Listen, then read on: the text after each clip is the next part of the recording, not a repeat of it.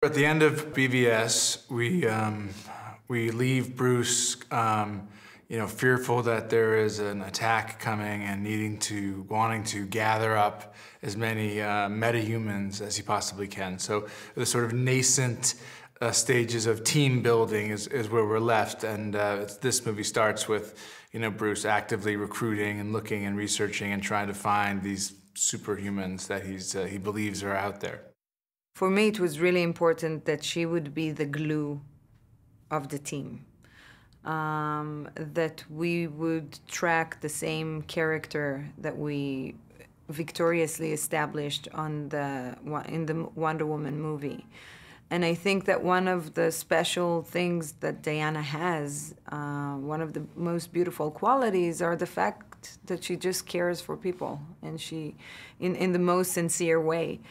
So when I got the script, I made a point out of the importance of Diana being this glue to the team, that she would make each and every one of them, even if it's in small moments, feel stronger and loved and capable. When we find him in Justice League, he's definitely, we actually find him in Iceland, and there's a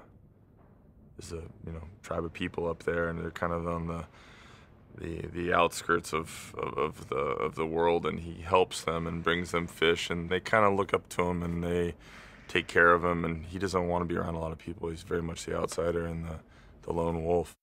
Don't we all want an Alfred? I mean, I would love an Alfred. Somebody who is uncomplaining, who keeps the vehicles running, keeps the mower sharp, chops the wood, keeps the fire going, does a bit of cooking, always seems to be there and ready and willing. It's, he's a dream, really. I mean, he's not a superhero, but in some small, retiring way, I think he could be regarded with a small h as a bit of a hero. Commissioner Gordon is a badass. That's my take on Commissioner Gordon. I don't know how much we'll see of that in these movies, but I think that's a sort of under-recognized or underappreciated part of who he is, because obviously he exists in the world where Batman is the ultimate badass. Tough guy, ex-Marine, worked his way up and can handle himself in the world of thugs and bad guys in which he exists. JK, he's a perfect Commissioner Gordon. He's got that kind of realism, down, where he feels just world-weary and gritty, and feels like a guy who's been working the beat of Gotham, for decades, and he lends a real gravitas to the role. Where we find Barry in this film, it's the awakening. The powers are still fairly new to him. We find him in a place where he's still very clumsy, and he's not yet breached the event horizon, as it were. He hasn't broken that limit, but he's starting to feel it, and it's coming, and it sort of looms, and it waits for him. Cyborg, AKA Victor Stone, is a college athlete, and a tragic accident befalls him, by no fault of his own. And his father, in order to save his life, he uses cybernetics, advanced cybernetics, to replace his lost limbs and essentially save his son's life. The technology that he uses in this film is apocalyptic tech. It's nothing that this world has ever seen. So it imbues him with super strength, super durability. He can fly. He can interface with anything technological. He can patch into your cell phone. He can know your whole history. He has worlds of information at his disposal, not just from our galaxy, from other galaxies and universes, which is pretty cool. He doesn't get, he's not met with enthusiasm by everybody that he encounters. Some people are a little bit more reluctant to join up, be part of the team. Ezra, the Flash, signs right up, but Aquaman takes some convincing. Cyborg also takes some convincing from Wonder Woman. But together, we collectively start to assemble this group, and eventually they come around and realize that there's a need for us to work together. Once they figure out a way to find them, they got to figure out a way to get them to come along. And that has its own humorous, results in just exactly how they do end up coming along, what the reasons that they have for doing it, how much, how much influence, Bruce and Diana actually have in getting them to see the light. Those kinds of things are character revealing, but also a lot of fun. I think she enjoys working with the team, and I think that after having the team on Wonder Woman and working with them and enjoying other people's company, I think that she really feels good about fighting with them and also being among people who are similar to her, because they're all outsiders. Flash and Cyborg and Aquaman and Bruce, they're all outsiders. They're all abnormal and they're loners and they have these special gifts.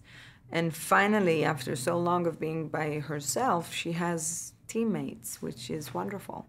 He's recently become Cyborg. He's been Cyborg for maybe a year, maybe less. And, he's lost everything that he's held dear. He's lost his body, he's lost his mother. He's had unbearable hardships just compiled on top. He's been in solitude for the last year and a half. So when Wonder Woman asks Cyborg to join them, he doesn't want to. He's turned his back on the world because the world, he feels, has turned its back on him. He's trying to use this stuff that he's figuring out. He's trying to use it for good, that becoming immediately a very loaded and strange concept. And he finds this group of people who are doing that. He's brought into this group of people, and it's amazing for him. It's what he's always dreamed of, and certainly that dream has intensified. He grew up a child with traumatic circumstances in the world of superheroes. You're just waiting for those other superheroes to come and recognize you. So I think that when it happens, he's just so happy and thrilled. From Ezra and Ben, obviously, has his own thing. Henry, Gal, we're all put on set, and when we're together, it's like a big family, and there's not any problems. We didn't have one problem. No egos, no drama. And when you're in your costumes and it's hot or it's cold or it's, you're just in hell together. Playing a scene with all of those iconic caped characters was, it's like doing a baseball movie or a cowboy movie. It's one of those boyhood fantasy things come true. It's really fun. The cast is probably the funniest group of people you could probably get together in one room. I think everybody brings something very unique to the group, and just watching all the different personalities come together, it kind of feels like what the actual Justice League would feel like. It's hard for me to imagine it any other way now. It was even just an incredible progression just to meet them, just to meet them for the first time, or like the moments where we were all together even before we were in suit, but just to really feel the dynamic. The dynamic is really special. I think I really love my fellow Justice League members. I'm delighted that so many generations, not just children, are quite taken up with these stories and these characters. It's lovely to be part of that fictional universe. Batman and Superman and a lot of these core DC characters still don't seem dated. They somehow still work in stories today, and I think that's just the mark of characters that are very well drawn and that they still have this kind of resonance, and that they were invented in the 1930s. It is super exciting to finally bring all these superheroes, the Justice League, to the screen for the first time. I think people have been waiting for this for so many years, and to finally get the chance to do it, it's humbling and it's exhilarating. And I think sometimes you just walk on set and you can't believe that you're here actually doing it and filming this. Batman, of course, has more gadgets than anybody. He's got more big toys. We introduced this thing called the Flying Fox. But he's still got his amazing grappling gun, and he's still got a new suit that he's going to put on to help him in this particular adventure. And he has, as Bruce Wayne, many satellites, so he's able to have, amazing amount of reach and access just being immortal, which is always great. There's a modified Batmobile which is tricked out to take on the alien race, so it's made a little bit more lethal. And then there's the Batwing, which is pretty cool. It's a ship that he flies around in, and he's got his huge 777 that he just flies around when he needs to be transported somewhere. And he's building this bigger plane that he wants to go longer distances. So Bruce Wayne has no shortage of ways to get around. Michael Wilkinson has done an amazing job with all these costumes. I mean, the biggest challenge in a way was figuring out how to translate these costumes of these beloved heroes that have, been in comics for, some of them 75 years. And how do you translate them and still keep the things that all the fans love about them in it, but also, strike a balance to what a modern superhero costume and a modern audience is looking for. When you put everything on, whether it's holding the trident, put the eyes in, you put the costume on, being heavy or not, it's just, you're right into the character, and that's the beautiful thing. That's when you're working with really talented artists. From props to, obviously, Michael, who has made all of our costumes, and they're amazing. The props, I pick up and touch anything that's not nailed down. I'm picking up all the batarangs, all the devices that he has. Anything that's not nailed to the floor, I'm always touching it, picking it up, seeing what the deal is, because everything is so detailed. Even in Star Labs, all the paperwork that you see sitting on the desks, somebody's gone through and written very specific things on those papers. It's crazy the amount of detail that they put into these things. Michael Wilkinson, who's the costume designer, he's just world class. There's nothing more to say about that, and he comes with innovative wardrobe looks continuously. Patrick Katopoulos, who is the production designer, his concept design is always arresting, striking, and it goes beyond just the tech. Because his production design literally also goes into certain character design, particularly if we're dealing with a CG character, even if it's a character that we're doing with mocap. He's a great visionary force. You actually kind of geek out because when you get to see everyone, they look unbelievable. Like, it's truly like a little fanboy moment, or just you feel like a little kid and you're like, that's Batman. And you just get a look at Batman and you kind of poke him, and he's like staring at him like, it's cool. Fans are really gonna enjoy being introduced to these characters that they've known and loved for many years. To see Flash on the big screen for the first time and get a glimpse of what his character is and what his superpowers are, to see Aquaman, to see Cyborg, to see the Justice League interacting together on screen is pretty amazing because they all have such unique personalities. They all have special powers and abilities, and to see them coming together as a team and working as a team is just a lot of fun. You're never too old. You're never somebody who's been or seen too much to not be able to be inspired. Inspiration is a wonderful thing because it motivates you to do something. I've been attracted to these characters, as I said earlier, since I was a preteen reading comics at the local liquor store.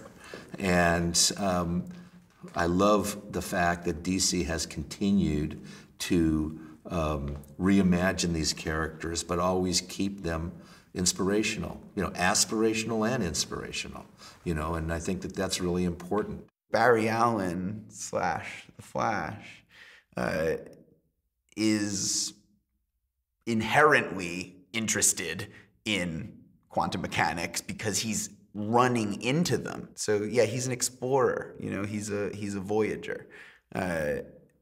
I think that's something that's made the Flash such an interesting character for all of its history is that it's someone who can run into our ideas about physics, about how the world works. It's a character very much inspired by physics and by the works of these incredible people like Nikola Tesla and Albert Einstein, some of the people who I think Barry's really interested in, people who I'm really interested in, so it works out. Cyborg's role is access for the Justice League. He allows them, information. He allots them information that they couldn't possibly know on their own. He's also able to repair technology, essentially with a thought. He's able to manipulate this technology and force it to repair, self-repair. He's able to solve the most complex problems that they couldn't solve on their own. We're dealing with a lot of really smart people in the Justice League, but I think Cyborg's cybernetics give him an advantage in that way. Diana does good because that's the only thing that she cares about. She doesn't care for the fame or for the glory or for the credit. She's not there for that. And I think that that's why she wasn't interested in getting too involved out there with press and with people and, being Wonder Woman. As far as she's concerned, she did everything that she could. She came to the rescue every time she was needed. She fought whenever she was needed. The thread is Batman coming and seeking help because Superman is gone, as we learned in the last movie, and there's something big coming, something bigger than the world has ever seen. And now we don't have Superman. So what are we going to do? He feels like all these metahumans, these amazing people or gods with power, need to band together and form a team to save the world. We bring something that is easy to relate to. Yes, she's a god. Yes, she's the greatest warrior of all times, but she's vulnerable and she's sincere and she can lose her confidence from time to time and she's hurt, but she cares and she's warm and she's loving and these are qualities that all of us has. So yes, for me, these qualities are what makes these movies more interesting. So there's these great comedic moments. It's super action adventure. We're all over the place. A lot of sets that are like, we're in tons of big, beautiful sets. And then it's a whole world that you've just never seen before.